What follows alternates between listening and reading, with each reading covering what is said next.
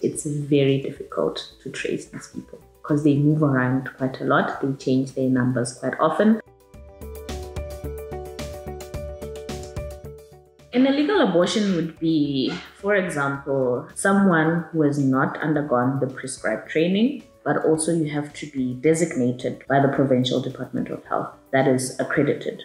So you would then need to have someone from the Department of Health come to your facility and assess you on various criteria.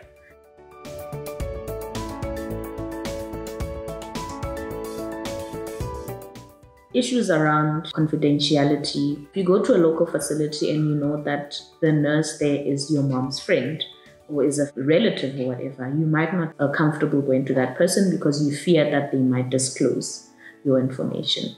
But also there's the reality of once you've reached your second trimester, there are fewer facilities in the country that provide second trimester services.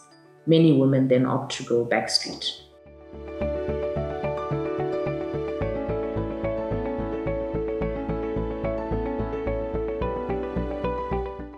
They will not provide the name of the practice, practice number, HPCSA registration number.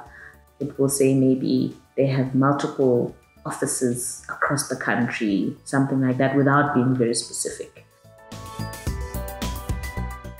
Most legitimate facilities will have a landline number and will have an address and the name of the practice.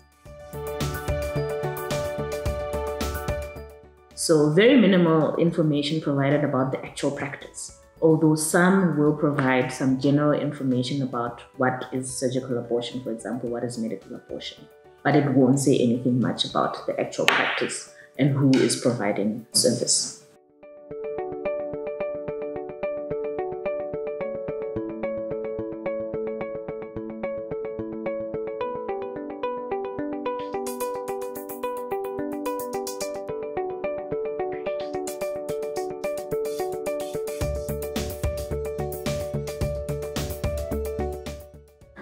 Most of them will put their practice number and also their HPCSA registration number. So those are the things that you need to look out for.